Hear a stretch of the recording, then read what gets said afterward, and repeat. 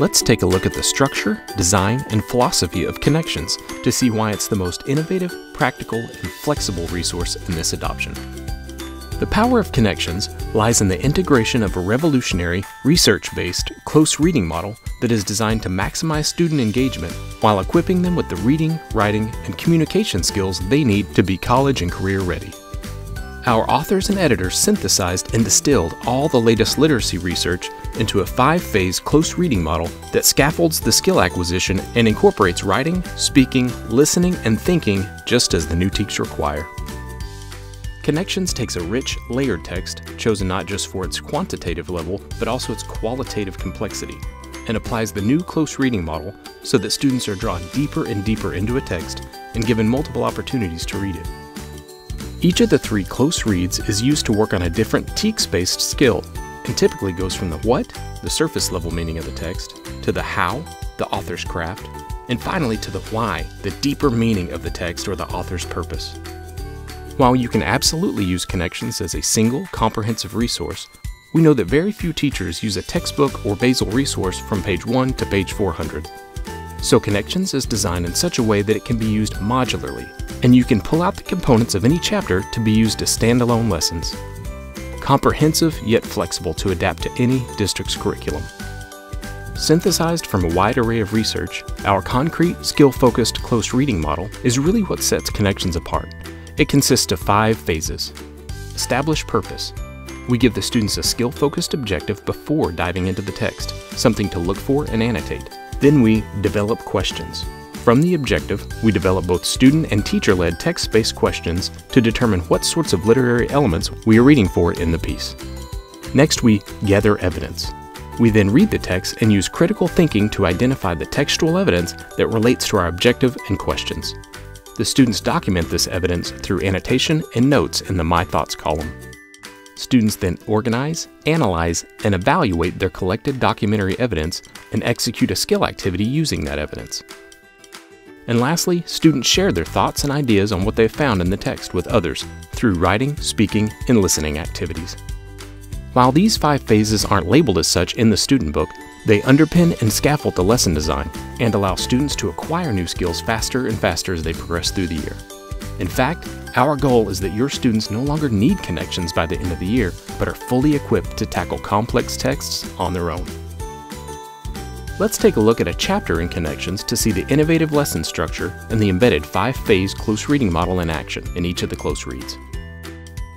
If you have a sample of the book in front of you, or can log in to view the digital samples, find the beginning of any chapter, as they're all structured the same, and turn 1 page until you see the graphic that says First Read. First, we establish purpose by giving the students a concrete objective, something to look for and annotate as they read. In the first read of Chapter 1 in the 6th grade student book, we invite students to read a selection from Bud Not Buddy and to underline words and phrases that can help us make inferences about the setting, the situation, and the relationship between the 2 main characters. Secondly, given the skill objective, the students develop questions about the text and identify what sorts of things we'll be looking for in the piece in order to focus the reading on a skill. Next, we gather evidence by actually reading the piece and annotate the items that we're looking for from steps 1 and 2. Note that in this example, as per the objective in step 1, we have underlined the parts of the passage that might help us understand the setting and the relationship of the characters. We then take our gathered textual evidence and analyze and evaluate it in a Focus On skill activity. In this close read, we ask students to take the textual evidence they gathered in the read and make inferences about the setting and the characters' relationships by bringing in experiences and knowledge from their own life. Lastly, the students respond and share by either speaking and listening or writing, while citing textual evidence to support their conclusions. Being able to communicate about their ideas and conclusions is key to ensuring that the skill is fully acquired and can lead to rich classroom discussions about the text and the students' own thoughts and experiences. After the close read is completed, Connections then offers 2 more opportunities to dive back into the text, in part or in whole, to work on a different reading skill and to help students unlock deeper meaning. Having a chance to read a complex text multiple times is good for all students, but especially crucial for our ELL population and students reading below grade level. You as the teacher can decide to select only 1 or 2 of the close reads, or to do all 3 for maximum benefit. Now that we've looked at the close reading model, let's take a look at all of the components in a chapter in Connections. Every chapter has the same, consistent format that becomes familiar to the student as they progress through the book. Each chapter opens with previewing ideas and making connections. We want to discuss the concepts and ideas in the passage to come and connect these ideas to the student's own life and experience. The goal is to get their brains thinking in the right direction before we commence reading the selection. We also give students goals for the chapter and touch on the academic vocabulary that they will encounter. Once the students are intellectually and emotionally invested, we launch into the heart of the chapter, the close reads, focus on skill exercises, and the speaking and listening discussions. Note that while these close reads and focus on lessons work best in order, they are in most cases modular and can be done in any order that you see fit as the teacher. Grammar is typically an area of struggle for many students. Immediately following the close reads and focus on skill exercises, Connections then provides a language lesson that examines a specific aspect of grammar within the chapter's passage, grammar in context, and integrated into the reading, again, just like the new TEKS require.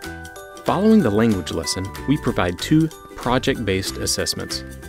These student-directed assessments allow more advanced students to go even further in their understanding of the skill and content, and even higher up on Bloom's taxonomy as they synthesize and create a project of some kind. This allows the teacher time to circle back with any struggling students, while the high flyers follow the clear instructions in order to complete the project in pairs or groups. Following the project-based assessments, each chapter in Connections offers optional on-your-own extension activities to take their interest in a chapter's given passage to a whole new level.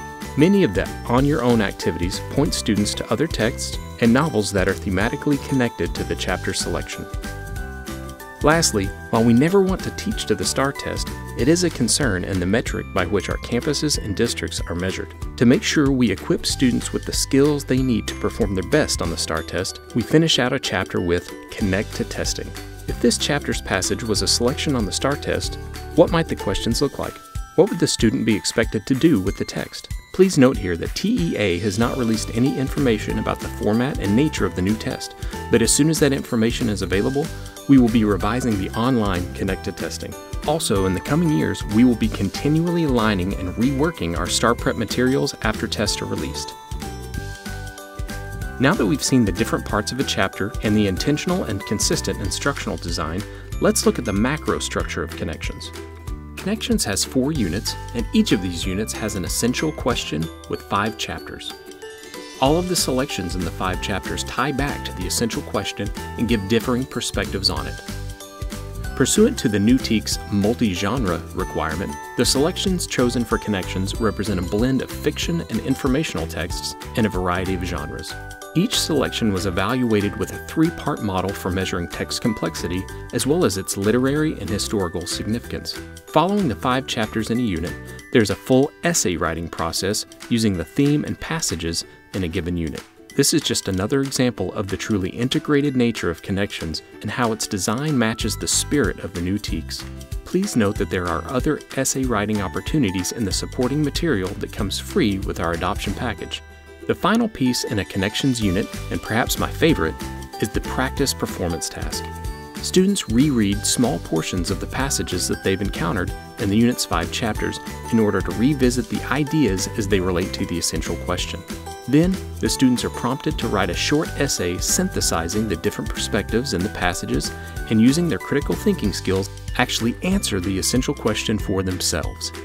All the reading, writing, speaking, listening, and thinking that the student has done over the course of a unit culminates in the student analyzing, synthesizing, and forming an opinion of their own about the essential question. One last note on Connections: it genuinely builds towards college and career readiness. If a student can read a passage deeply and extract layers of meaning, if they can transfer their reading skills to any text in multiple genres, if they can think critically and have the soft skills to discuss their ideas, if they can internalize the writing process and cogently express their ideas in written form, would they not then be college, career, and life ready? Connections, a truly powerful and integrated approach that meets not only the quantitative measure of the new TEKS, but also their integrated spirit. Comprehensive enough to be a full curriculum, and yet flexible enough to support multiple curricular approaches. Connections makes the transition to the new TEKS simple, easy, and effective, and thus living up to Perfection Learning's mission to have successful students and happy teachers.